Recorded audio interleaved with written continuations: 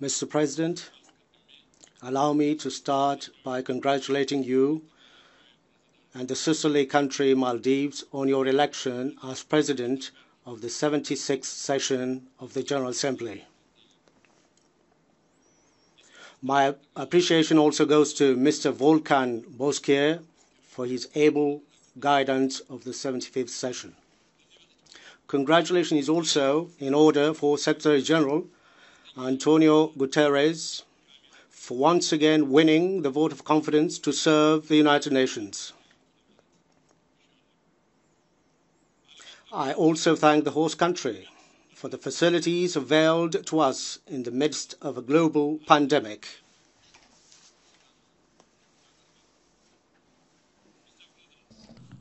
This year's General Assembly takes place while we continue to grapple with the COVID-19 pandemic. The pandemic rattled all aspects of public and private life. It also revealed the power of innovation and the enormous potential of scientific research to serve humanity. I would like to take a moment to applaud the scientists, engineers, and everyone who have played a part in the discovery and rollout of COVID-19 vaccine. Evidently, science can serve humanity only if good faith and rationality guides politics. Unfortunately, Africa, with negligible vaccination rate, is left waiting for the drips from the surplus of others due to vaccine nationalism. In addition, the economic devastation in developing countries from the pandemic is yet to be addressed by meaningful economic and financial measures. We hope countries with the means would advance cooperation that is cognizant of the global nature of the problem. With this pandemic, there is no isolated safety. No one is safe until everyone is safe. Mr. President, the true dignity and freedom of people lies with their ability to sustain themselves. Poverty and dependence on foreign aid cause political, governance, security, and human development challenge. Global warming is the most alarming driver of poverty. Agrarian and pastoralist communities and economies like ours with this livelihood face an existential challenge. The impact of climate change are destroying arable land and biodiversity, thereby disrupting our food system. Production of cash crops suffer from quality and quantity problems. Perennial flood and drought are straining the emergency readiness we have in place. The targets under the Environment and Sustainable Development Agenda are overdue and more be overtaken by events. Hopefully, COP26 will pave the way for climate financing and support to programs such as the Green Belt and Green Legacy afforestation initiatives that are restoring a long-lost ecosystem. Mr. President, in the past few years, we heard from this podium voice of justified concern and call for rule-based world order and viable multilateralism. Ethiopia has always been steadfast in its support for multilateral institutions. Our position emanates not from rhetoric, but from our tragic ordeal during the days rule-based order was left in the shambles.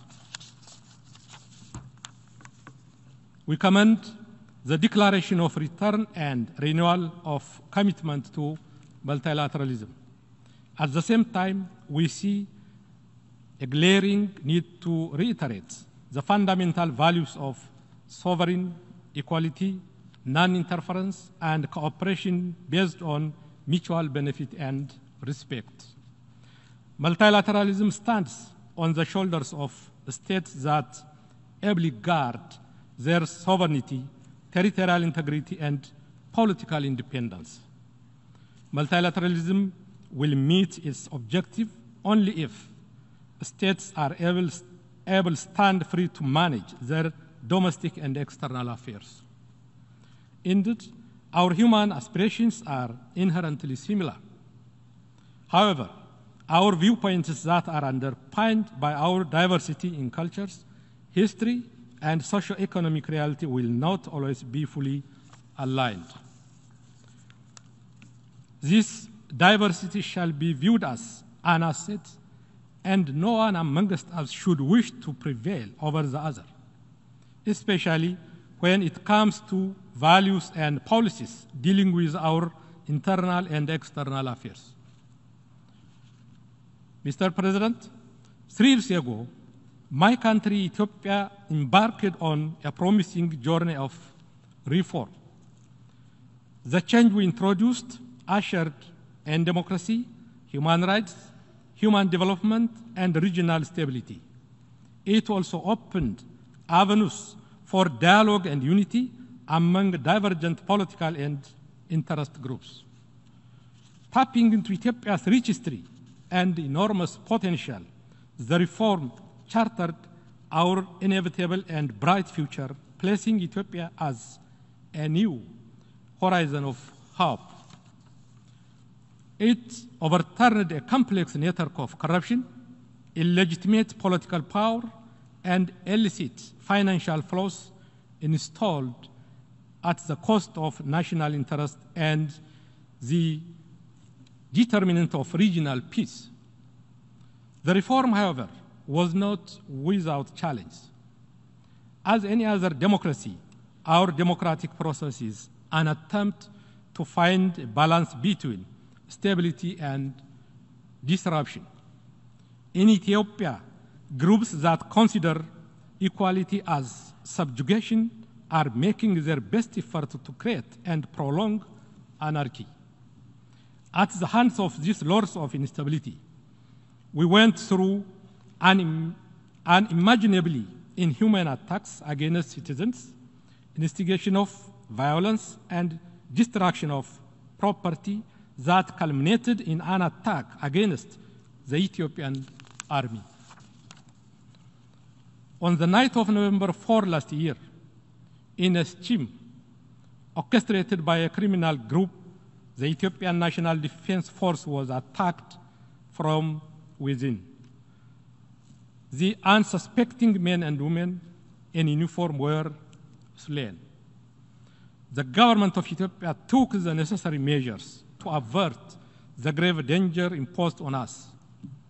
Mr. President, while the government was addressing humanitarian needs, the disruptors applied their cruel design to aggravate human suffering.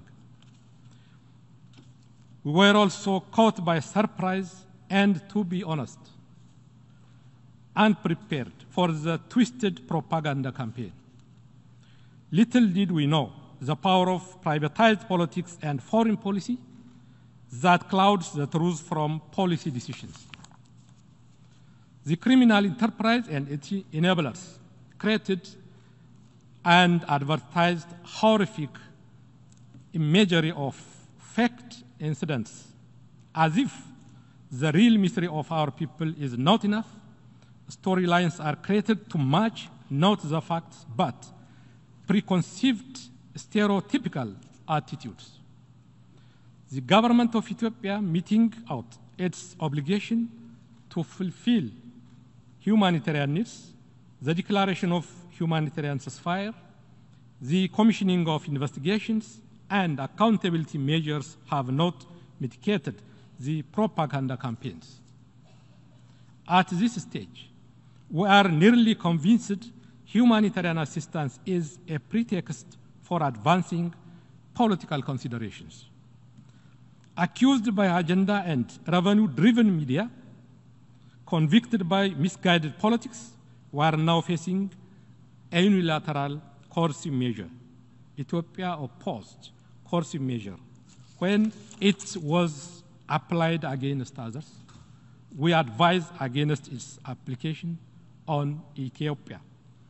Prescriptions and punitive measures never helped improve situations or relations. Mr. President, the prudent measures we will continue to take are commensurate with the existential challenges we face. Despite the undue pressure, we shall live up to the solemn obligation to preserve sovereignty, territorial integrity, and the political independence of Ethiopia. While cooperation and concern from our friends is welcome, we underline the need to employ constructive approach, cultivate trust, and create understanding. Attempts to extend support or even opine on an internal issue of a state requires full understanding about the complexity of the problem. It shall be noted the challenge we are facing is not limited to the boundaries of Ethiopia. The entire region is facing the destructive path paved for it by this group. Supporting Ethiopia overcome this criminal group is helping sustain regional peace. Dialogue has always been our preferred course of action. Accordingly, Ethiopia is open to candid initiatives for peace. In this connection, we will work with the African Union and the High Representative for the Horn of Africa towards an Ethiopia-led national dialogue. We only hope the African Union will be given the space to apply its own wisdom. I also underscore my government's unreserved commitment for the provision of humanitarian assistance and facilitate the operation of our humanitarian partners that adhere to the principle of neutrality, independence, and humanity, and the laws of the country.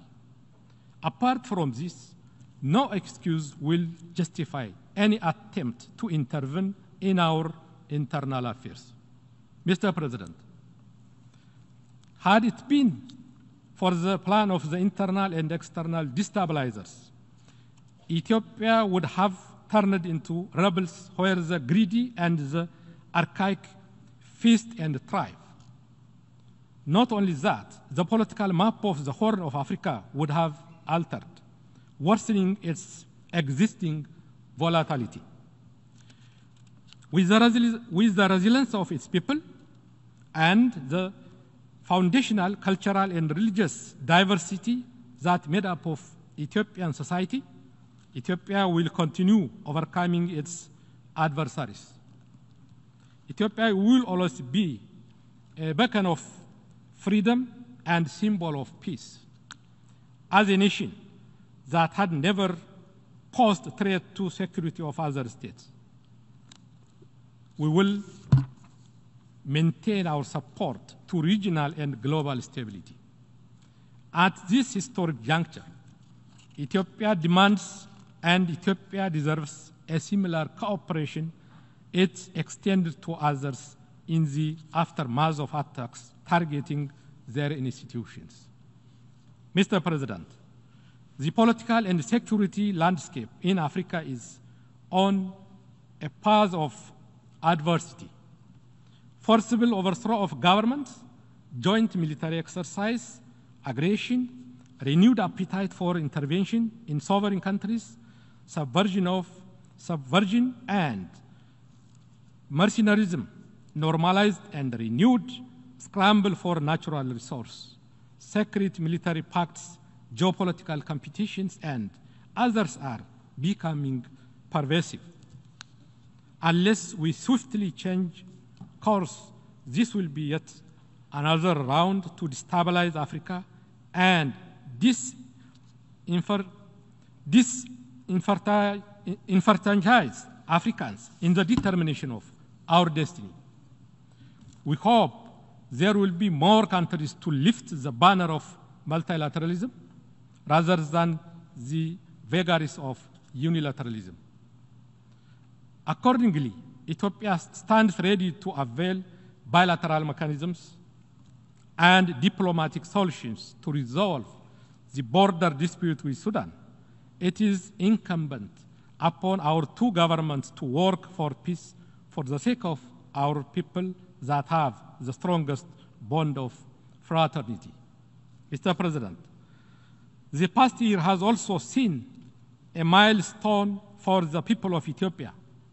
Our experiment with democracy ascended one level with a free, fair, peaceful, and credible election with an unprecedented level of voter turnout. The Grand Ethiopian Renaissance Dam, a hydroelectric dam project we fully financed, underwent a second-year filling. Hopefully, we inspired others to develop local capability to plan, finance, and complete renewable energy projects. However, our humble attempt to light the house of millions of Ethiopians and create hope for our youth is politicized before global bodies. These people's project also received unending threats. Ironically, we are accused and threatened for drinking from our water. On the matter of the Nile and the GERD, our confidence is in the might of the truth, wisdom, and justice that has always defined our path for cooperation. The generational desire to use our natural resource will not be stopped by a colonial legacy and monopolistic cause. We hope our negotiating partners are prepared for a win-win outcome under the African-led process. Mr. President, I would like to conclude my statement with a very important note on the role of my country in peacekeeping. Our troops successfully completed missions in Darfur and Abyei. They paid the ultimate sacrifice in the most isolated mission areas, facing active intercommunal clashes, unconventional warfare methods, border disputes, and unabated administrative obstructions. Our troops have done justice to the most cherished name of their country through their service and sacrifice. I pay them my respects and express our pride. With the impending transition of the peacekeeping mission in Abyei, I would like to convey our best wishes for our two neighbors to amicably resolve their territorial disputes. We hope the sacrifice we made will not be in vain. I thank you, Mr. President, and assure you of Ethiopia's full support for successful completion of your presidency of hope.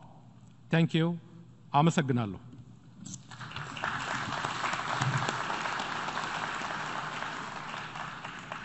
I thank the Deputy Prime Minister of Ethiopia for his statement.